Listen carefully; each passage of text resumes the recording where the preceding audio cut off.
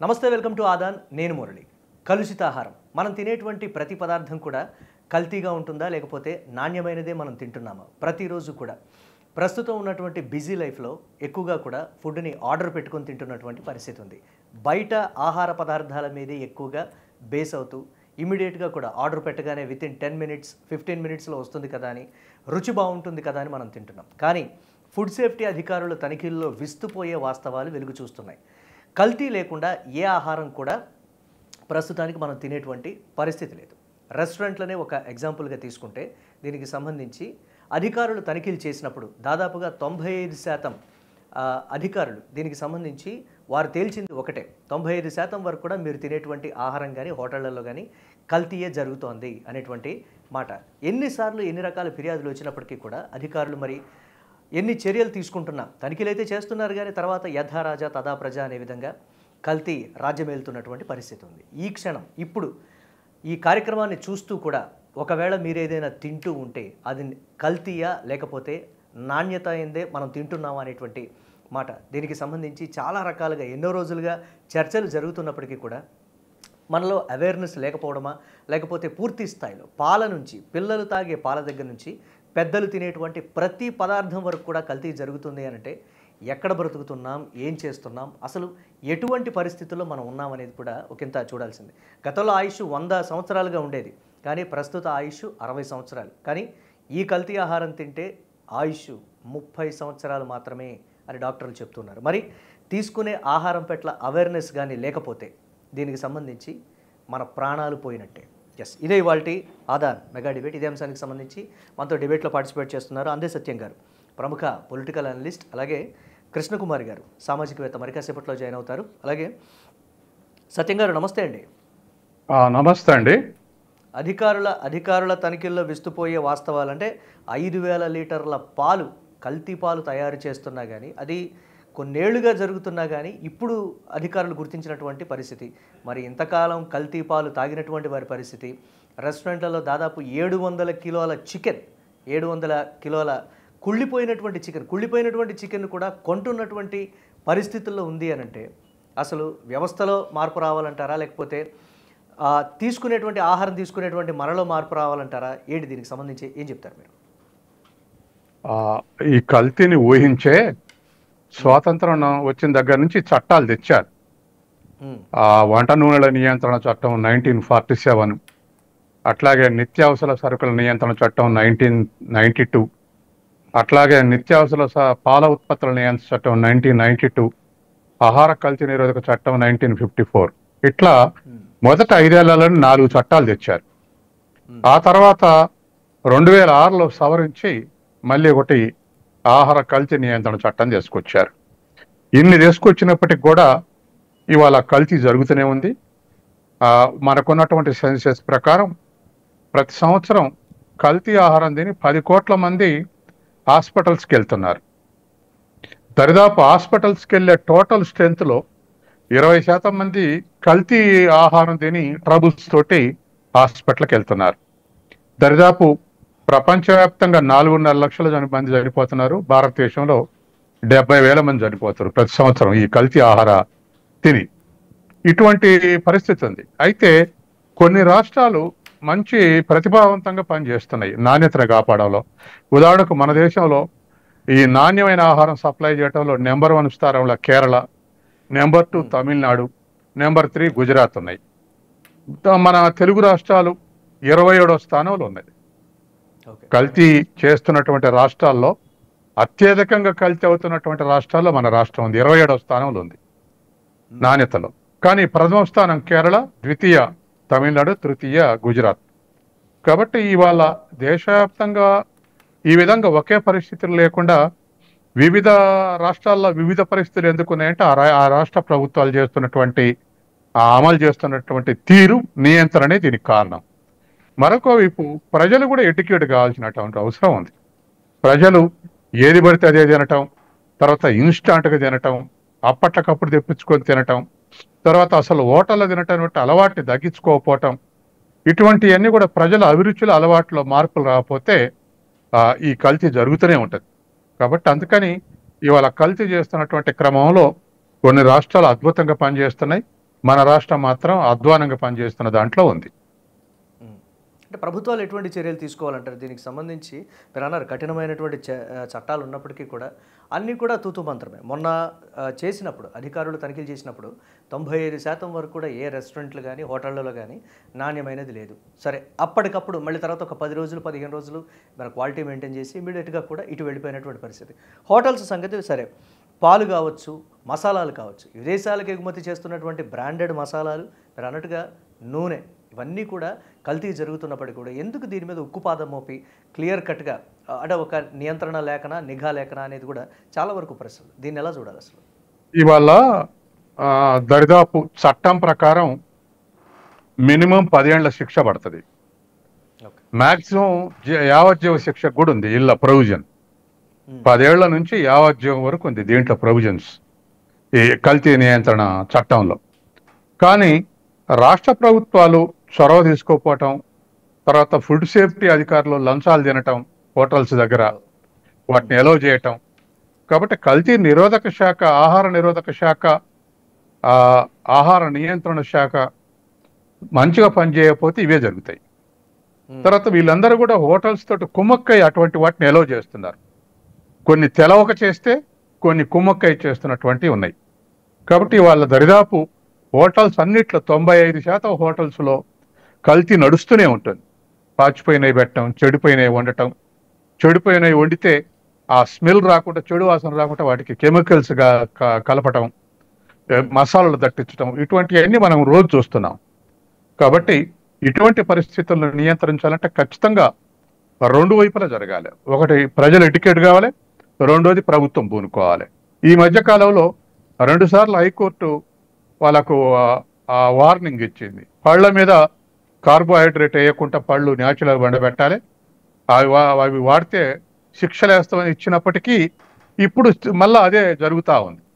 ఆ కొద్దిసేపు ఆ సీజన్ వరకు పర్వాలేదు, ఆ తర్వాత మళ్ళీ యథావి స్థానంలో ఉంటున్నాయి.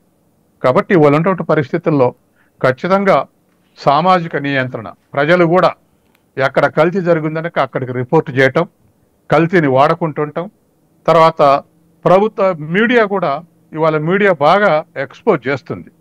వాస్తవానికి ఇలా కల్తీని బయటికి తెచ్చింది ప్రజలు గారు, లేకపోతే కల్తీ నిరోధక అధికారులు గారు. మీడియాని బాగా ఎక్స్పోజ్ చేస్తూ ఉంది ఎట్లా కల్తీ జరుగుతుంది, ఎక్కడ జరుగుతుంది అనేది. కాబట్టి ఇది మరింత పటిష్టంగా మీడియా పనిచేయటం, ప్రజలు ఎడ్యుకేట్ కావటం, నిరోధక అధికారులు నిరోధించటం, ఇవి కనుక జరిగితే కొంతమేరకు కంట్రోల్ చేసే అవకాశం ఉంది. అంటే ఇతర దేశాలకు ఎగుమతి చేస్తున్నప్పుడు ఇతర దేశాల్లో కూడా కొన్ని బ్రాండెడ్ వస్తువుల్ని, అంటే బ్రాండెడ్ పదార్థాలను కూడా, లైక్ ఫిష్ మసాలా కావచ్చు, లేకపోతే హనీ విషయంలో కావచ్చు, తేనె కూడా కల్తీ అవుతోందని కొన్ని దేశాల్లో కొన్ని బ్రాండ్స్ని ఎంటర్ చేయనటువంటి పరిస్థితి ఉంది. పక్క రాష్ట్రాల్లో కూడా కొన్ని బ్రాండెడ్ పాలను కూడా గతంలో మనం చూసాం, వాటిని కూడా ఎంటర్ కానివ్వకుండా సో ఆ రాష్ట్రాల్లో బ్యాన్ చేసినటువంటి పరిస్థితి ఉన్నప్పటికీ కూడా ఎందుకు అక్కడ అటువంటి చర్యలు తీసుకుంటున్నప్పుడు మన దేశంలో ఆ స్థాయిలో దాని మీద నియంత్రణ లేదనేది ఒక ప్రశ్నగా కూడా మారుతుంది. ఇతర దేశాల్లో పరువు పోగొట్టుకునే కన్నా మన దేశంలోనే ఒక క్వాలిటీ దాన్ని చేస్తే బాగుంటుంది అనేటువంటి మాట. దీనికి సంబంధించి ఏం చెప్తారు? చాలాసార్లు మనం కల్తీ ఎగుమతులు చేస్తే లేదా క్వాలిటీ లేనటువంటి ఎగుమతులు చేస్తే ఇతర దేశాలు తిరస్కరించాయి, వెనకకు పంపాయి. అసలు కల్తీ చేయటం కాదు, కల్తీ చేయకుండా వాస్తవంగా పంపినా అప్ టు ది మార్క్ పోషక విలువలు, up to the mark quality లేకపోతే వెనక్కి పంపుతున్నటువంటి సంఘటనలు మనం అనేకం చూసాం. కాబట్టి క్వాలిటీ ప్రొడక్ట్స్ లేకపోతే ఇతర దేశాలు యాక్సెప్ట్ చేయవు. ఒక మిల్కే కాదు, మటనే కాదు, ప్రతిదీ కూడా యాక్సెప్ట్, ఆఖరికి న్యాచురల్ ఫ్రూట్స్ కూడా యాక్సెప్ట్ చేయట్లేదు.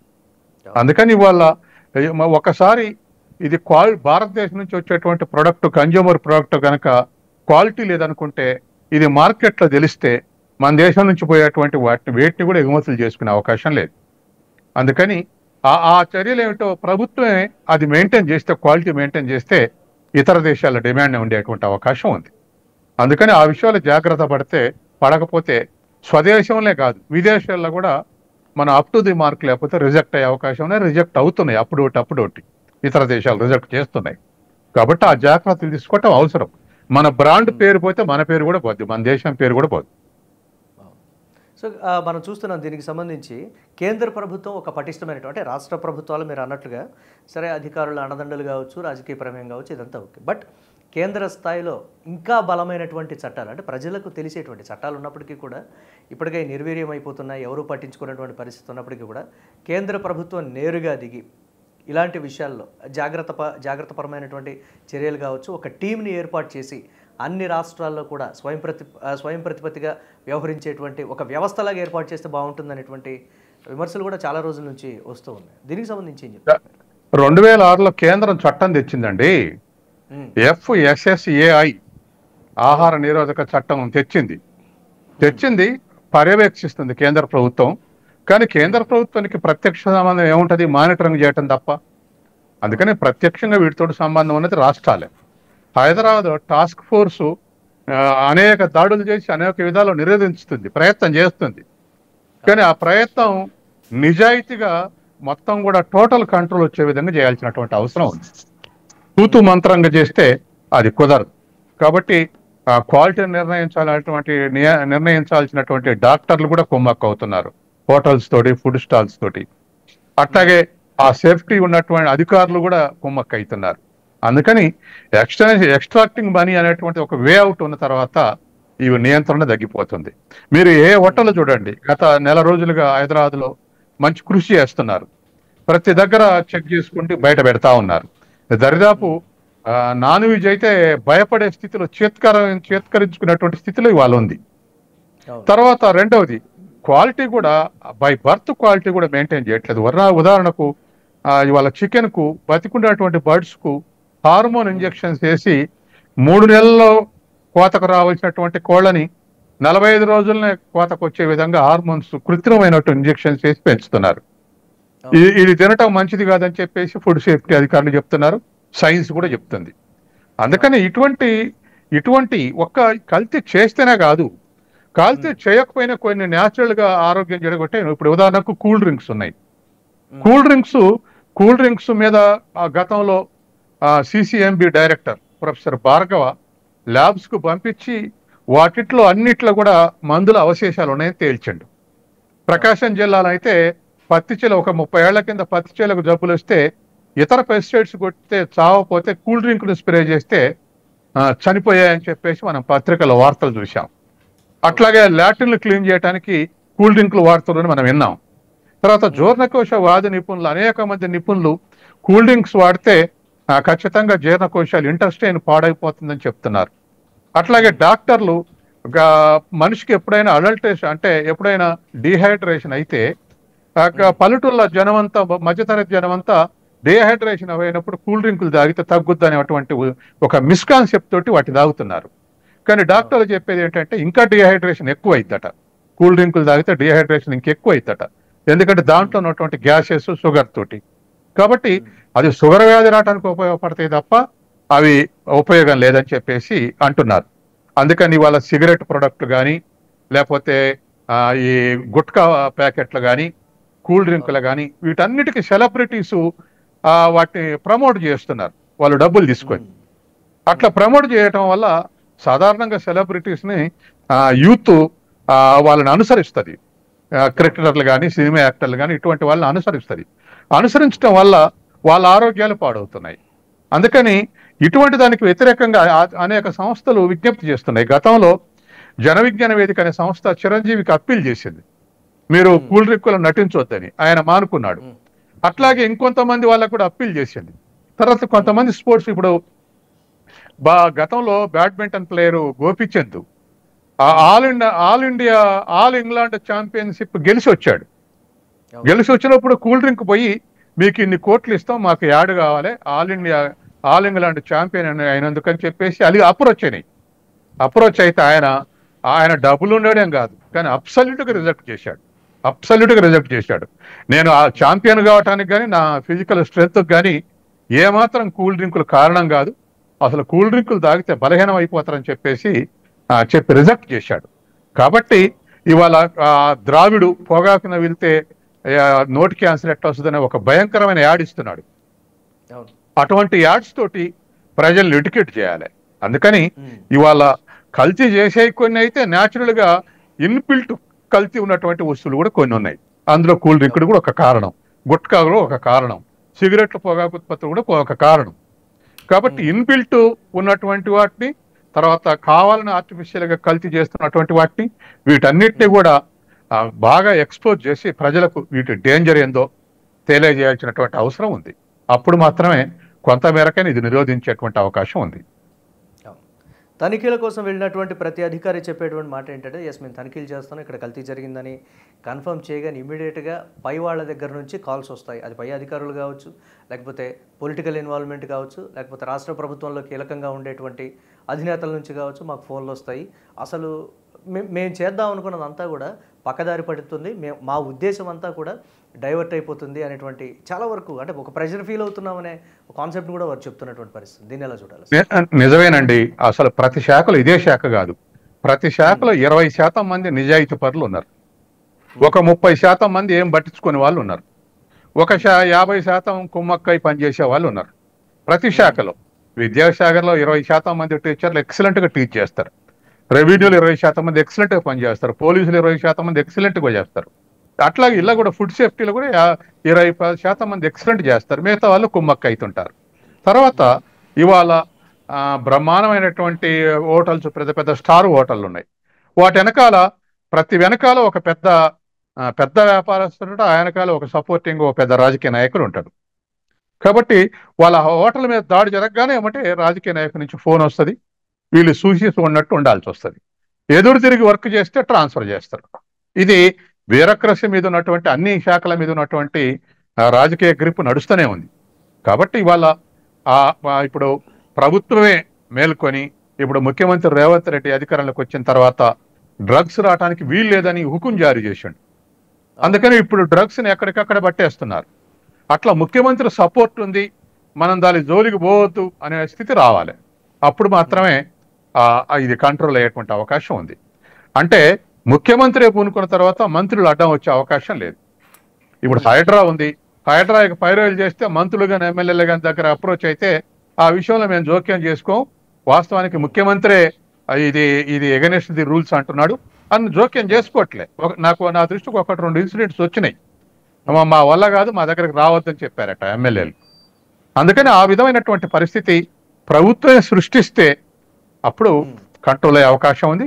తర్వాత ప్రజలు కూడా మేల్కొనాలి. ఎందుకంటే గతంలో నేను చూసా, నా స్టూడెంట్ లైఫ్లో ఎవరైనా హాస్పిటల్ చేరిన కేసులు ఉంటే పక్కన అటెండెంట్లు బజారుకు వచ్చి కూల్ డ్రింక్ గ్లాసులో పోసుకుని పైన చేయి పట్టుకొని పోయేవాళ్ళు లోపలికి. ఇప్పుడు 30 ఏళ్ల మార్పు వచ్చి కొబ్బరి నీళ్ళు పట్టుకొని పోతున్నారు. అంటే ఆ మార్పు ఎందుకు వచ్చింది అంటే, అనేక జనవిజ్ఞాన ఇలాంటి అనేక సంస్థలు, సైన్స్ సంస్థలు ప్రచారం చేస్తున్నాయి. కూల్ డ్రింకులు ముట్టొద్దు, కొబ్బరి నీళ్ళు తాగండి, మజ్జిగ తాగండి, లేకపోతే మంచినీళ్ళు తాగండి, లేకపోతే పండ్ల రసాలు తాగండి, కూల్ డ్రింకులు తాగితే హాని అని ప్రచారం చేస్తున్నాయి. అట్లా ప్రచారం ప్రజల వరకు వెళ్ళింది. కొన్ని చోట్లయితే, కేరళలో అయితే అసలు కూల్ డ్రింకులు అసలు మార్కెటే కోల్పోయినాయి, మొత్తం కొబ్బరి నీళ్ళకే ఉంది. కాబట్టి దేశవ్యాప్తమైనటువంటి ప్రచారం ప్రభుత్వం చేయాలి, స్వచ్ఛంద సంస్థలు చేయాలి, తర్వాత డిపార్ట్మెంట్ కూడా చేయాలి. వాటితోటి ఉన్నటువంటి ప్రమాదం ఏందో చెప్పాలి, వాటిని అందుబాటులో లేకుండా చేయాలి, వాటిని నిరాకరించాలి. ఆ విధంగా చేస్తే కొంత ప్రయోజనం ఉండేటువంటి అవకాశం ఉంది. ప్రతి అంశంలో కూడా అంటే ఉద్యమం, కొన్ని అంశాల్లో చూస్తున్నాం, ఉద్యమం కంటిన్యూగా వస్తూ ఉంటుంది, కంటిన్యూ చేస్తూనే ఉంటారు. బట్ ఆహారం విషయంలో మాత్రం ఆ ఉద్యమం నీరుగారిపోతుందా, లేకపోతే ప్రజా సంఘాలు ఈ అంశాన్ని ఎత్తుకోవడానికి ఇబ్బంది పడతాయా, లేకపోతే దీన్ని అంటే ప్రజల్లో కంటిన్యూ చైతన్యం, దాదాపు మీరు అన్నారు ఇందాక ఒక 30 ఏళ్ల తేడాతో హాస్పిటల్స్లో ఉండే సిచ్యువేషన్ అంతా కూడా మారిపోయింది అని. కంటిన్యూగా ఒక ఉవ్వెత్తన దేశవ్యాప్తంగా ఒక ఉద్యమం వస్తే తప్ప ఇది తర్వాత భవిష్యత్ తరాలకి ఆహారం మీద అవగాహన కావచ్చు, లేకపోతే ఎస్ ఇది కల్తీ ఫుడ్, లేకపోతే ఇది బాగుంటుంది, ఇది నాణ్యంగా ఉంది, ఇది తింటే అనారోగ్యాల పాలవుతాం అనేటువంటి ఒక అవేర్నెస్ క్రియేట్ చేయడానికి కూడా ఎందుకు ఆ స్థాయిలో ఒక భారీ ఉద్యమం అనేది రావట్లేదు? అవునండి, అవును. వాస్తవానికి కొన్ని కన్జ్యూమర్ అసోసియేషన్స్ ఉన్నాయి, ఉండి హోటళ్ళ కల్తీ ఫుడ్ తింటే అయినప్పుడు కన్జ్యూమర్ ఫోరంలు వేస్తున్నారు. అయితే అట్లా చైతన్యం ఉన్నటువంటి ఇండివిజువల్స్ అప్రోచ్ అవుతున్నారు, కన్జ్యూమర్ ఫోరాలకు పోయి వాళ్ళకి శిక్షలు వేయించడం, లేదా వాళ్ళ మీద పెనాల్టీ వేయించడం చేస్తున్నారు. కానీ కొద్దిమంది ఇండివిజువల్స్ ఆ పని చేస్తున్నారు. ఎక్కువ మంది రాజీ పడి మనకు అనేక సంఘటనలు, మీకు ఎదురై ఉంటే నాకు ఎదురైనాయి, అనేక సంఘటనలు ఇవి బాగలేదనో, పాచిపోయిందనో, లేకపోతే ఇదిలో కల్తీ ఉందనో మనం లేచిపోతున్నాం తప్ప దాని కౌంటర్ మెజర్స్ అంటే దానికి ఓపిక కావాలి, తర్వాత దానికి యంత్రాంగం అందుబాటులో ఉండాలి, ఎక్కడ కంప్లైంట్ చేయాలో తెలియదు, కంప్లైంట్ చేస్తే రిసీవ్ చేసుకునే అధికారులు రెడీగా ఉండాలి, ఇవన్నీ ఉన్నాయి. కాబట్టి ఇక్కడ మీరు అన్నట్టుగా ఒక ఉద్యమం అయితే అవసరం. ఇది కన్జ్యూమర్ వినియోగదారుల ఉద్యమం నడుస్తుంది, కానీ అవి సరిపోవడం లేదు, వాటి శక్తి సరిపోవడం లేదు. కాబట్టి ఒక ప్రజా సంఘాల ఉద్యమం అయితే అవసరం, కల్తీ నిరోధక ఉద్యమం. ఎస్, అంటే డ్రగ్స్ మీద కూడా మనం చూస్తున్నాం. గత కొన్ని రోజులుగా డ్రగ్స్ మీద ముఖ్యమంత్రి ఒక ఆదేశిస్తే సినీ తారలు ప్రతి ఒక్కళ్ళు కూడా, అంటే ఇండస్ట్రీలో మీరు సినిమా తీయాలన్నా, మీ సినిమాకి రాయితీలు ఇవ్వాలన్నా, అది రిలీజ్ చేయాలన్నా కానీ ఇమీడియట్గా మీరు సోషల్ అవేర్నెస్ కింద డ్రగ్స్కి వ్యతిరేకంగా ఒక చిన్న వీడియో క్లిప్ మీ మూవీలో కావచ్చు, లేకపోతే బయట కావచ్చు, ముందే రిలీజ్ చేయాలనేటువంటి మాట అయితే చెప్పారు. ఆ స్థాయి ఇనిషియేటివ్, సరే ప్రభుత్వాలు మారుతూ ఉన్నాయి, అభివృద్ధి ఎంత పక్కన పెడితే ఈ విషయంలో ప్రజారోగ్యం విషయంలో ఆ స్థాయిలో ఎందుకు దూకుడుగా ఉండట్లేదు అనేటువంటి ఒక ప్రశ్న, దానికి ఏం చెప్తారు మీరు? వాస్తవానికి ప్రజా సంఘాలు ప్రజా వైద్యం అందుబాటులో అనేటువంటి ఉద్యమాలు అనేకం నడుపుతున్నాయి. అయితే మన దేశంలో ఆరోగ్య రంగానికి కేటాయింపులు చాలా తక్కువ ఉన్నాయి. ఇప్పుడు ఎక్స్పర్ట్స్ రికమెండేషన్ ఏంటంటే 3%, జీడిపిలో 3% కేటాయించాలి ఆరోగ్య రంగానికి అని రికమెండేషన్ ఉంది. కానీ బట్ ఇట్ నెవర్ క్రాస్డ్ 1.2%. అంటే జీడిపిలో 1.2% కానీ ఎప్పుడు దాటలేదు. అంటే దరిదాపు 300 లక్షల కోట్లు మన జీడిపి అయితే 4.5 లక్షలు కేటాయిస్తున్నారు. కానీ రికమెండేషన్ ఏంటంటే 9 లక్షల కోట్లు కేటాయించాలని. కాబట్టి హెల్త్ సెక్టర్ చాలా వీక్ ఉంది. రెండోది, హెల్త్ సెక్టర్లో ఇలా 2 భాగాలు ఉన్నాయి దీంట్లో. ఒకటి, prevention is better than cure అంటాం. ఈ 9 లక్షల కోట్లు కూడా క్యూర్కే సరిపోతున్నాయి. కానీ ప్రివెన్షన్, ప్రచారం అవసరం. అంటే ఇట్లా కల్తీ చేయటం వల్ల ఎంత దెబ్బతింటున్నాయనేటువంటి ప్రచారం అవసరం. ఆ ప్రచారం చేస్తే ప్రజలు ఎడ్యుకేట్ అయ్యేటువంటి అవకాశం ఉంది. అందులో ఇవాళ ఎలక్ట్రానిక్ మీడియా, 6 నెలల పిల్ల కూడా ఎలక్ట్రానిక్ మీడియా చూస్తున్నారు వాళ్ళు. ఏడాది పిల్లగాళ్ళు కూడా సెల్ ఫోన్ ఇస్తే కానీ పాలు తాగట్లే. కాబట్టి ఇటువంటి ఇంత దూరం పోయిన తర్వాత మీడియా ద్వారా, తర్వాత హెల్త్ డిపార్ట్మెంట్ కూడా వీటి విషయంలో ప్రచారాన్ని ఊపందుకోవాల్సినటువంటి అవసరం ఉంది ఈ కల్తీ ఆహారాలకు వ్యతిరేకంగా.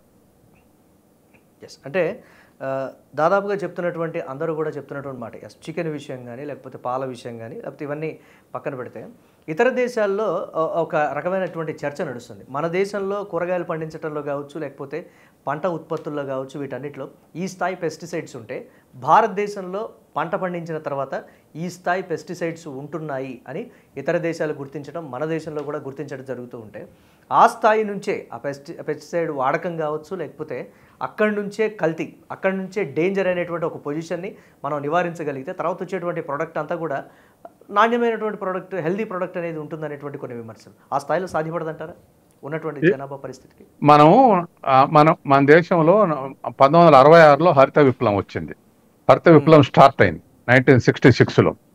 హరిత విప్లవం స్టార్ట్ అయినాక హరిత విప్లవం ప్రచారం చేసేటప్పుడు ఏం చేశామంటే, మనం భారతదేశ రైతులు తెలివి తక్కువ వాళ్ళు చేయబట్టి ఫెర్టిలైజర్స్ వాట్లే, పెస్టిసైడ్స్ వాట్లే, అందుకే ఉత్పత్తి స్థాయి తక్కువ ఉంది. అందుకని మన దేశంలో ఫెర్టిలైజర్స్ ఎక్కువ వాడాలని ప్రచారం చేసింది వ్యవసాయ శాఖ.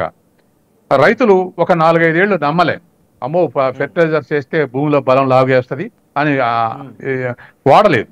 కానీ ఆ వ్యవసాయ శాఖ ఎడ్యుకేట్ చేసి ఫెర్టిలైజర్స్ వాడాలి, పెస్టిసైడ్స్ వాడాలి, హైబ్రిడ్ విత్తనం వాడాలని చేసిన తర్వాత మన ఆహార ధాన్యాల ఉత్పత్తి స్వాతంత్రం వచ్చినప్పుడు 50 మిలియన్ టన్నుల నుండి ఇప్పుడు 330 మిలియన్ టన్నులు పెరిగింది. అంటే దరిదాపు 6 రెట్లు పెరిగింది మన ఆహార ధాన్యాలు. కానీ ఇవి కల్తీ అవుతున్న సంగతి గుర్తించకుండా మనం ఉత్పత్తి పెంచాం. ఇప్పటికి వచ్చే వరకల్లా over dosage of fertilisers, over usage of pesticides అని చెప్పేసి ఇవాళ మనం మళ్ళీ వాటిని రిజెక్ట్ చేసి ఈ మధ్య ఆర్గానిక్ ఉత్పత్తులు అవసరమని వాళ్ళ ఆర్గానిక్ ఉత్పత్తులు చేస్తున్నారు. ధనవంతులందరూ ఫామ్ హౌజులల్లా ఆర్గానిక్ ప్రొడక్ట్స్ ఇప్పుడు సినిమా యాక్టర్లు కానీ, లేకపోతే ఐఏఎస్లు కానీ, రాజకీయ నాయకులు కానీ, ఉన్నత వర్గాలు కానీ ఫామ్ హౌజులల్లో ఆర్గానిక్ ఉత్పత్తులు చేసుకొని వాళ్ళు వినియోగిస్తున్నారు. సామాన్యులంతా నేను ఆశ్చర్యపోయినా, మామూలు రైతు, నేను కౌలుకి ఇచ్చిన రైతు, పొలం చేసే కౌలు రైతు, నారైతే పోయిన సంవత్సరం మరి ఎల్లయ్య ఎంత మనం ఎన్ని బస్తాలు నిల్వ చేద్దామంటే ఈ సంవత్సరం అసలు నిలవద్దు సార్ అన్నాడు. ఎందుకన్నా అంటే ఎందుకు వద్దంటే ఆయన జబ్బులు వచ్చి 8 సార్లు స్ప్రే చేసిన సార్ అన్నాడు. 8 సార్లు స్ప్రే చేసిన వద్దన్నాడు. అన్ఎడ్యుకేటెడ్ రైతు అంటే తనకే 8 సార్లు మంది కొట్టి ఈ బియ్యం ఏమి తింటారు సార్ వద్దన్నాడు. నేను నిల్వ చేయలే. అగో ఆ స్థితి ఉంది. అంటే ఆ స్థాయిలో స్ప్రే చేస్తే పంటలు పండుతున్నటువంటి స్థితి ఉంది. కాబట్టి మనం మొదటేమో ఫెర్టిలైజర్స్, పెస్టిసైడ్స్ ఎక్కువ వాడండి, ఎక్కువ ఉత్పత్తి చేయండి అన్నాం. ఇప్పుడేమో ఆర్గానిక్ ఉత్పత్తులు చేయండి అని మనం పెట్టి దానికి 1.5 రెట్లు 2 రెట్ల ధరలు పెట్టి మన మార్కెట్లో అమ్ముతున్నారు. మిడిల్ క్లాసు వాళ్ళ అవి వాడే స్థితిలో లేదు. మామూలు ఆహార ధాన్య ధరలే అందుబాటులో లేవు, నిత్యావసర వల్ల అందుబాటులో లేవు. మళ్ళీ ఆర్గానిక్ ప్రొడక్ట్స్ అంటే ఇంకా రెట్టింపు ఉన్నాయి. తర్వాత ఒక దేశం ఫెయిల్యూర్ కూడా అయింది, మన శ్రీలంక. మన దిగిపోయిన ప్రధానమంత్రి ఆర్గానిక్ ప్రొడక్షన్ చేయాలి, దేశవ్యాప్తంగా ఎరువులు వాడటానికని నిషేధించాడు. నిషేధిస్తే ఆహార ఉత్పత్తి నాలుగు రెట్లు పడిపోయింది. పడిపోయిన తర్వాత వాళ్ళు విదేశీ మారక ద్రవ్యంతో ఇతర దేశాల ఆహార వస్తువులు కొందామంటే వాళ్ళకు ఆ బాంబులు మీద వచ్చి టూరిజం తగ్గిపోయి విదేశీ మారక ద్రవ్యం లేదు, వాళ్ళ ఎగుమతులు లేవు, విదేశీ మారక ద్రవ్యం వాళ్ళ దగ్గర లేదు. ఆర్గానిక్ ప్రొడక్ట్స్ అన్ని ఉత్పత్తి పడిపోతే కొనడానికి విదేశీ మారక ద్రవ్యం, ఫారెన్ ఎక్స్చేంజ్ కూడా లేదు. దాంతో క్రైసిస్ పెరిగి ప్రజలు తిరుగుబాటు చేశారు. తిరుగుబాట్లకు అది కూడా ఒక కారణం అని తేల్చారు. కాబట్టి ఇవాళ ఆర్గానిక్ ప్రొడక్ట్స్ వాడాలంటే మధ్యతరగతి వాళ్ళు కొనే పరిస్థితులు లేదు, ధనికులేమో వాళ్ళు సేఫ్టీగా ఉంటున్నారు. ఇవాళ ప్రజల ఆరోగ్యం పాడైతుంది, అంతా హాస్పిటల్ పోతున్నారు. మన దగ్గర లెక్క ఉంది, సెన్సెస్ 100లో 20 మంది కల్తీ ఆహారం తిని హాస్పిటల్ పోతున్నారనే లెక్క ఉంది. 10 కోట్ల మందికి ఆ కల్తీ ఆహారంతో హాస్పిటల్ పోతారని లెక్క ఉంది. సంవత్సరానికి 70,000 మంది చనిపోతున్నారు అనేది ఆ లెక్క ఉంది దేశంలో. కాబట్టి వీటి విషయంలో అన్ని వైపుల నుంచి, ప్రభుత్వం వైపు నుంచి, తర్వాత అధికారుల వైపు నుంచి, తర్వాత ప్రజల వైపు నుంచి, రైతుల వైపు నుంచి, కన్జ్యూమర్స్ వైపు నుంచి కూడా ఎడ్యుకేట్ అయితే కొంత మార్పు వచ్చే అవకాశం ఉంది. భారతదేశం లాంటి అధిక జనాభా ఉన్నటువంటి దేశంలో ఆహారానికి బాగా డిమాండ్ ఉన్నటువంటి ప్రస్తుత పరిస్థితుల్లో ఎంతమందికి ఆహారం అందుతోంది, ఆహారం లేనివారు ఎంతమంది అనేటువంటి రకరకాలైనటువంటి సూచీలు ఉన్నటువంటి ప్రస్తుత పరిస్థితుల్లో భారతదేశం ఈ కల్తీ ఆహారానికి సంబంధించి కావచ్చు, పెస్టిసైడ్కి సంబంధించి కావచ్చు, లేకపోతే ప్రస్తుతం ఉన్నటువంటి ప్రొడక్టివిటీకి సంబంధించి ఏదైనా కీలక నిర్ణయం తీసుకుందాం అనుకున్నా కానీ మళ్ళీ అగైనెస్ట్గా దేశంలో ఉన్నటువంటి, మళ్ళీ మీరు అన్నట్టు కింద శ్రీలంకలో వచ్చినటువంటి తిరుగుబాటే భారతదేశంలో కూడా వచ్చేటువంటి అవకాశం ఉందనే కోణంలో కేంద్ర ప్రభుత్వం ఆలోచిస్తుందా? అలా చూడాలంటారా? వాస్తవానికండి ఆ ఆలోచన కేంద్ర ప్రభుత్వం దగ్గర ఏం లేదు, కానీ వాస్తవానికి ఇవాళ మన ఆహార ధాన్యాలు స్వాతంత్రం వచ్చినప్పుడు 50 మిలియన్ టన్నులు 330 మిలియన్ టన్నులు చేరుకుంది. అయితే ఫుడ్ సెక్యూరిటీ లభించింది. అంటే మన 145 కోట్ల మందికి ఆహార ధాన్యాలు సరిపోగా ఇతర దేశాలకు ఎగుమతి చేస్తున్నాం మనం. అయితే ఈ పరిస్థితుల్లో కూడా ఆహార కొరత ఉంది. నిన్న వచ్చినటువంటి న్యూస్ ప్రకారం, సెన్సెస్ ప్రకారం 127 దేశాలకు ఆకలి సూచి తయారు చేస్తే మనం 105వ స్థానంలో ఉన్నాం. అంటే మన దేశంలో నిన్న లెక్కటి ప్రకారం ప్రపంచవ్యాప్తంగా 110 కోట్ల మంది పేదలు ఉంటే మన దేశంలో 24 కోట్ల మంది పేదలు అని లెక్కిచ్చింది ఇంటర్నేషనల్ ఏజెన్సీయే. తర్వాత ఇప్పుడు అధికారంలో ఉన్నటువంటి పార్టీలేమో ఈ దేశంలో పేదరికం మేము తగ్గించినామని చెప్పుద్ది. ప్రతిపక్షాలు ఉన్నారేమో పేదరికం తగ్గినట్లయితే 80 కోట్ల కుటుంబాలకు రేషన్ కార్డులు ఎట్టిస్తారు, 80 కోట్ల మందికి రేషన్ బియ్యం ఎట్టిస్తారని ప్రతిపక్షాలు అడుగుతున్నాయి. పేదరికం తగ్గిపోయినట్లయితే 80 కోట్ల కుటుంబాలకి వాళ్ళ రేషన్ బియ్యం ఇస్తున్నారు, మరి పేదరికం లేకపోతే ఈ ఎట్టిస్తున్నారని ప్రతిపక్షాలు అడుగుతున్నాయి. కాబట్టి ఇదంతా కాంప్లెక్స్ ఇష్యూ ఉంది. తర్వాత హంగర్ ఇండెక్స్ కూడా 105 ఉంది. అంటే దాని అర్థం ఏంది, మనకు ఆహార ధాన్యాలు సరిపోని ఉత్పత్తి చేసినప్పటికీ పేదలకు అందుబాటులో లేవు. ఇప్పటికి కూడా పేదలకు అందుబాటులో లేవు. 2200 క్యాలరీల శక్తినిచ్చే ఆహార ధాన్యాలు వాళ్ళకి అందుబాటులో లేవు. కాబట్టి ఇవాళ ఉన్నటువంటి పరిస్థితుల్లో ఇంకా హంగర్ ఇండెక్స్లో ఇంకా మనం దిగువ స్థానంలో ఉన్నాం. ఎస్, అంటే ఆహార పదార్థాలు అంటే తీసుకునేటువంటి ఆహారంలో వచ్చినటువంటి ఒక రెవల్యూషన్, అంటే అన్నం తినేటువంటి పరిస్థితులు గతంలో చెప్పేవాళ్ళు, పెద్దవాళ్ళు కూడా అనేవాళ్ళు, మా తాతలు ముత్తాతలు అందరూ కూడా చిరుధాన్యాలు తినేవారు, ఎక్కువ అంటే మిల్లెట్స్ మీద ఎక్కువ బేసేయం కాబట్టి మాకు ఆయుష్ ఎక్కువగా, అలాగే అనారోగ్యాల బారిన పడేవాళ్ళం కాదు. అలాగే ఎక్సర్సైజ్ విషయంలో ఇదంతా పక్కన పెడితే తీసుకునేటువంటి ఆహారం విషయంలో వచ్చినటువంటి రెవల్యూషనరీని ఏ విధంగా చూస్తారు మీరు? వాస్తవం అండి, గతంలో 50 ఏళ్ల కింద పోతే 100కి 80% మంది శ్రమ కలిగినటువంటి పనిలో నిమగ్నమై ఉన్నారు. అంటే ఇవాళ వ్యవసాయ రంగంలో కానీ లేకపోతే ఇతర శ్రామిక రంగాల్లో కానీ ఉన్నారు, వాళ్ళకు సరిపోని శ్రమ ఉంది. తర్వాత రెండోది, ఒకటి గతంలో 20% ఇరిగేషన్ ఉంది, 80% మెట్ట పంటలు పండించారు. మెట్ట పంటలు పండించిన ప్రకారం మిల్లెట్స్ తిన్నారు. కాబట్టి మెట్ట పంటలు పండించారు, అట్ల కన్జంప్షన్, సేఫ్టీ కన్జంప్షన్, రోజు శ్రమ చేశారు, ఇట్లా సేఫ్టీ ఉంది. కాబట్టి వాళ్ళు నిజమే ఎక్కువ కాలం బతికింది. ఇప్పుడు మనకేమొచ్చింది, ఇరిగేషన్ ప్రాజెక్టులు కట్టుకున్నాం, చిన్న చిన్న వనరులు మళ్ళాం, దరిదాపు 60% ఇరిగేషన్ ఉంది వాళ్ళ దేశంలో. 60% ఇరిగేషన్ ఉన్న తర్వాత గ్రీన్ రెవల్యూషన్ వచ్చిన తర్వాత దేశవ్యాప్తంగా దిగుబడి వరి తర్వాత గోధుమ, ఈ రెండు అంటే బాగా కార్బోహైడ్రేట్స్ ఉన్నటువంటి ఈ రెండు పంటలు దరిదాపు 330 మిలియన్ టన్నులు, ఈ 260 మిలియన్ టన్నులు చేరుకుంది ఉత్పత్తి. మిగతా అన్ని తగ్గిపోయినాయి. దాంతో ఇవాళ కార్బోహైడ్రేట్స్ ఉన్నటువంటి ఆహారం ఎక్కువ తింటున్నాం, శ్రమ తక్కువ చేస్తున్నాం. గతంలో కార్బోహైడ్రేట్స్ ఉన్నటువంటి ఆహారాన్ని తక్కువ తినరు, శ్రమ ఎక్కువ చేశారు. ఈ రెఫరెన్స్ తోటి ఇవాళ షుగర్ వ్యాధిగ్రస్తులు దరిదాపు 30% మంది ఉన్నారంటున్నారు. కాబట్టి ఒక్క షుగర్ వ్యాధి రాని వాళ్ళు కూడా అనారోగ్యంగా ఉంటున్నారని చెప్పేసి మనకు రిపోర్ట్స్ వస్తూ ఉన్నాయి. కాబట్టి జీవన విధానంలో మార్పు వచ్చింది. అది ఎందుకు వచ్చిందంటే పంటల విధానంలో మార్పు వచ్చింది. ఇవాళ ఒకప్పుడు అగ్రికల్చర్ సెక్టర్ ప్రిడామినెంట్ అంటే ఇవాళ service sector predominant. Service sector అంటే అందరు కూర్చొని చేసే పనులు, అంటే ఐటీ సెక్టర్ కానీ, బ్యాంకింగ్ కానీ, ఇన్సూరెన్స్ కానీ, లేకపోతే ఇండస్ట్రీస్ కానీ, అంత శ్రమ తక్కువ ఉన్నటువంటి దాంట్లో సర్వీస్ సెక్టర్ ఉంది. దీంట్లో పనిచేసే వాళ్ళు పెరుగుతున్నారు రోజుకు రోజుకు, ఫిజికల్ శ్రమ చేసే వాళ్ళు తగ్గుతూ ఉన్నారు. కాబట్టి మనం పంట పండించే విధానంలో మార్పు వచ్చింది, జీవన విధానంలో మార్పు వచ్చింది, తర్వాత శ్రమ చేసే విధానంలో కూడా మార్పు వచ్చింది. దాంతో ఇవాళ బారిన పడేటువంటి వాళ్ళు ఎక్కువ అవుతా ఉన్నారు. అంటే ప్రతి అంశంలో కూడా భారతదేశంలో రెవల్యూషన్ వస్తున్నటువంటి పరిస్థితి ఉంది, ఒక్క ఫుడ్ విషయంలో తప్ప. సో దీంట్లో ఎటువంటి రెవల్యూషన్ రావాలంటారు? ఇవాళ ప్రభుత్వం ఎంకరేజ్ చేస్తుంది. అంటే ఎటువంటి మార్పులు రావాలంటే మిల్లెట్స్కి ఎక్కువ ధరలు, గిట్టుబాటు ధరలు ఇవ్వాలి, జొన్నలకు ఎక్కువ ధరలు ఇవ్వాలి. ఇప్పుడు ఎంఎస్పి ఉంది, మినిమం సపోర్టింగ్ ప్రైస్, కనీస మద్దతు ధర అంటాం. ఈ కనీస మద్దతు ధర వరికి గోధుమకు ఇంప్లిమెంట్ చేసినంత యంత్రాంగం మిగతా పంటలకు ఇంప్లిమెంట్ చేయరు. ఎప్పుడైతే గిట్టుబాటు అన్నిటికీ ఎంఎస్పి ప్రకటిస్తారు కానీ అమలు చేయరు. ఎందుకంటే మైనర్గా 6 టన్నులు, 7 మిలియన్ టన్నులు, 5 మిలియన్ టన్నులు పండిస్తారు మిగతా మిల్లెట్స్ అన్ని. ఈ రెండు మాత్రం దరిదాపు 260 మిలియన్ టన్నులు పండిస్తారు.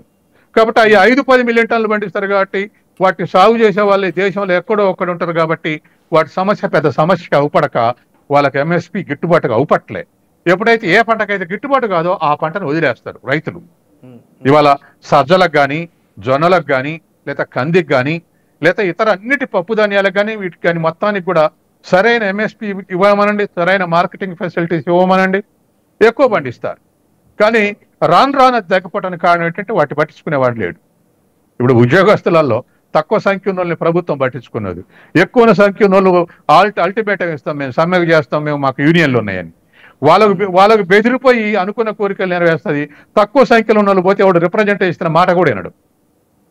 అట్లనే పంటలు కూడా అంతే, తక్కువ పండించే వాళ్ళ మాట వినరు, వాటికి ఎంఎస్పి గిట్టుబాటు కాదు, సాగు తగ్గిపోతా ఉంది రోజు రోజుకు. అంటే ఇతర దేశాల నుంచి దిగుమతి చేసుకునేటువంటి కొన్ని అంశాల్లో కందిపప్పు కూడా మెయిన్గా ఉంటున్నటువంటి పరిస్థితి. అంటే మనం ఎక్స్పోర్ట్ చేసే విషయంలో ఆ ఇతర దేశాలు యాక్సెప్టెన్సీ ఉంటుంది. అంటే ఏ విధంగా క్వాలిటీ విషయంలో మొత్తం చెక్ చేసిన తర్వాత తీసుకునేటువంటి పరిస్థితి. ఇతర దేశాల నుంచి మనం దిగుమతి చేసుకునేటువంటి వాటిల్లో మనం క్వాలిటీని చూస్తామా, లేకపోతే దానికి ఎటువంటి పరిస్థితులు ఉంటాయంటారు? దిగుమతుల మీద ఎంతవరకు ప్రస్తుత పరిస్థితులు బేస్ అయ్యేటువంటి ఛాన్సెస్? దరిదాపు దిగుమతుల మీద అడల్టరేషన్ పెద్దగా వార్తలు రావట్లేదండి. మనం దిగుమతులు చేసుకున్న తర్వాత ఇవి బాగలేదు, మాకు వద్దన్నటువంటి సంఘటనలు చాలా అరుదు. అంటే మనకన్నా ఇతర దేశాలు ఎడ్యుకేటెడ్, టెక్నాలజీకి ఇంప్రూవ్మెంట్ ఉంది కాబట్టి బహుశా వాళ్ళు ఇటువంటి పద్ధతులు వాడకపోవడం వల్లే వాళ్ళకు కంప్లైంట్లు మన దేశంలో రావడం లేదు. తర్వాత రెండవది, మనం పండించే పంటలు కానీ ఇతర నుంచి దిగుమతి చేసుకునేటువంటి వాటిలో కొన్నిటికి పెస్టిసైడ్స్ ఎక్కువ కొట్టాల్సిన అవసరం ఉండదు. 1 or 2 times స్ప్రే చేస్తే మెట్ట పంటలకు అవసరం ఉండదు. కాబట్టి అవి తక్కువ కల్తీ అయ్యే అవకాశం ఉంది. కాబట్టి అటువంటి అన్ని ఇప్పుడు మనం పామ్ ఆయిల్ రష్యా నుంచి, ఉక్రెయిన్ నుంచి ఎక్కువ దిగుమతి చేసుకుంటున్నాం 90%. ఎన్నడూ అవి కల్తీ అయినాయి అనేటువంటిది మన మాట వినం, ఎందుకంటే వాళ్ళ సాగు పద్ధతులు అట్లా ఉన్నాయి. అందుకని ఇవాళ కొన్నిటికి ఇటువంటి అవసరాలు ఉండవు. జొన్న ఉందనుకోండి, మన దేశంలో జొన్న ఎప్పటి నుంచో పండిస్తున్నారు. జొన్నకు అడుగు మందులు వేయరు, అంటే కాంప్లెక్స్ ఎరువులు వేయరు, యూరియా వేయరు, తర్వాత పెస్టిసైడ్స్ కూడా కొట్టరు. అది న్యాచురల్ గ్రోత్. కాబట్టి సజ్జ కానీ, జొన్న కానీ ఇవన్నీ కూడా హైబ్రిడేషన్ వస్తే కొంత ఏమైనా వాడుతున్నారు. కానీ ఈ మధ్య న్యాచురల్ పంటలు ఉన్నటువంటి మాత్రం ఇవన్నీ అవసరం ఉండేవి కావు. సహజంగానే మెట్ట పంటలకు ఈ అవసరం తక్కువ కాబట్టి న్యాచురల్గా ఉత్పత్తి అవుతాయి, వాటి మీద కంప్లైంట్ ఉండవు. మనం ఆ పెస్టిసైడ్స్ కొట్టి ఇవి కొట్టినటువంటి కూరగాయల మీద ఎక్కువ మనకు పెస్టిసైడ్స్ చూస్తూ ఉంటాం. తర్వాత కొన్ని మన గ్రీన్ రెవల్యూషన్ తోటి ఉత్పత్తి చేసిన బియ్యం, గోధుమల మీద మనం ఎక్కువ స్ప్రే చేసి చూస్తాం. ఇటువంటివన్నీ చూస్తాం మనం. ఎస్. అంటే చాలా వరకు కూడా ప్రతిసారి కల్తీ విషయం వచ్చినప్పుడు కావచ్చు, లేకపోతే ప్రొడక్టివిటీ గురించి వచ్చినప్పుడు రైతులకు ఇచ్చేటువంటి రాయితీలు, అలాగే వ్యాపారస్తులు చెప్తున్నటువంటి ప్రధానమైనటువంటి అంశం ఏంటంటే, ఈ స్థాయిలో మేము జిఎస్టీలు కానీ లేకపోతే ఇతరత్రాలు కూడా ప్రభుత్వానికి ఇస్తున్నప్పుడు మాకు తప్పనిసరి పరిస్థితుల్లోనే ఇలా చేయాల్సి వచ్చింది. ఇది ఎక్కడా కూడా అనారోగ్యానికి కాదు, కానీ నియమాలకు మాత్రం వ్యతిరేకంగా ఉంటున్నటువంటి మాట వాస్తవమే అని ఒప్పుకుంటున్నటువంటి పరిస్థితి. అంటే ప్రభుత్వాల పాత్ర క్లియర్ కట్గా, అంటే వాళ్ళ ఫెయిల్యూర్నే ప్రజలు కావచ్చు, వ్యాపారస్తులు, మ్యాక్సిమం రైతులు కూడా బయటపెడుతున్నటువంటి సిచ్యువేషన్ ఈ కోణంలో చూడొచ్చు అంటారా? రైతులు పెద్దగా వాయిలేట్ చేసి పండిస్తున్నటువంటి పంటలు చాలా తక్కువ అండి. నామ్స్, గవర్నమెంట్ పెట్టే నామ్స్ కు విరుద్ధంగా రైతులు పెద్దగా ఉత్పత్తి చేసి ఇది అవుతున్నది కాదు. పంటలు వేసిన తర్వాత వచ్చేటువంటి ఏవేవైతే జబ్బులు ఉన్నాయో వాటిని నిరోధించడానికి సహజంగానే కొన్నిటికి మిర్చి ఉంది. అన్ని పంటల కన్నా ఎక్కువ స్ప్రే చేయాలి పెస్టిసైడ్స్. అవి 3 రోజులకు ఒకసారి, వారానికి 2 సార్లు స్ప్రే చేయకపోతే అవి వండవు. ఇటువంటి న్యాచురల్గా ఆశించేటువంటి కొన్ని పంటలు ఉన్నాయి, వాటికి తప్పట్లేదు. ఇవి తినటం వల్ల క్యాన్సర్ వస్తుందని డాక్టర్లు చెప్తున్నారు. తప్పట్లేదు, కంపల్షన్. కాబట్టి వాటి విషయంలో మరి వాటిని రెసిస్ట్ చేసి, జబ్బుల్ని రెసిస్ట్ చేసి పండించే పంటల్ని వ్యవసాయ శాఖ ప్రయత్నం చేస్తూ ఉంది. మొదట ఫస్ట్ స్టేజ్లో గ్రీన్ రెవల్యూషన్ ఫస్ట్ స్టేజ్లో ఎక్కువ పంట పండించాలంటే దానికి ఎక్కువ ఇంపార్టెన్స్ ఇచ్చారు. రెండో దశలో రోగాలు నిరోధించి రోగాలకు అతీతంగా పంట పండించాలంటే దానికి రీసెర్చ్కి ఎక్కువ ప్రాధాన్యత ఇచ్చారు. మూడో దశలో అసలు ఈ పెస్టిసైడ్స్ ఇటువంటి వాడకుండా ఎక్కువ పంట పండాలి అనే దానికి ప్రాధాన్యత ఇస్తున్నారు. ఆ వైపులో రీసెర్చ్ కాన్సన్ట్రేషన్ జరుగుతున్నప్పటికీ కూడా కొన్ని పంటలు అలా పెస్టిసైడ్ చేయందే పండించడం సాధ్యం కావట్లేదు రైతులకు. కొత్త వంగడాల విషయంలో కూడా చాలా వరకు కీలకమైనటువంటి నిర్ణయాలు తీసుకుంటున్నామని గతంలో కేంద్ర ప్రభుత్వం కూడా చెప్పినటువంటి పరిస్థితి ఉంది. అంటే దానికి సంబంధించి ఇప్పటి వరకు కూడా ఎటువంటి వంగడాలు వచ్చాయని కానీ, లేకపోతే ఇటువంటి మేము ప్రవేశపెట్టామని రైతులకు కూడా ఒకంత అవేర్నెస్ తక్కువగా ఉంది అనే కొన్ని మాటలు, దీనికి సంబంధించి ఏం చెప్తారు మీరు? అంటే మార్కెట్లో ఎక్కువ ఏ విత్తనం పండితే ఆ విత్తనం కోసం రైతులు ఎగబడతారు. వాళ్ళకి కావాల్సింది పంట, ఆ పంటకు వచ్చే ధర. కాబట్టి ఎక్కువ పంట పండేది ఏ విత్తనం రైతులకు చదువు రాకున్నా, గత 50 ఏళ్ళగా చదువు రాలేదు. ఇప్పుడు వ్యవసాయం చేసే వాళ్ళకు 10 ఇంటర్మీడియట్ చదవకుండా ఏ రైతు లేడు ఇప్పుడున్నటువంటి క్రాప్లో, ఇప్పుడున్నటువంటి పరిస్థితి ఉన్న స్థితిలో. కాబట్టి అందరికీ తెలిసిపోతుంది ఏ విత్తనం పెడితే. వాళ్ళు టెక్నికల్ కూడా పలకగలుగుతున్నారు, విత్తనం యొక్క నెంబర్తో సహా చెప్పగలుగుతున్నారు. మిర్చి విత్తనం కానీ, పత్తి విత్తనం కానీ, వరి విత్తనం కానీ విత్తనం యొక్క నెంబర్ తోటి పిలుస్తున్నారు వాళ్ళు.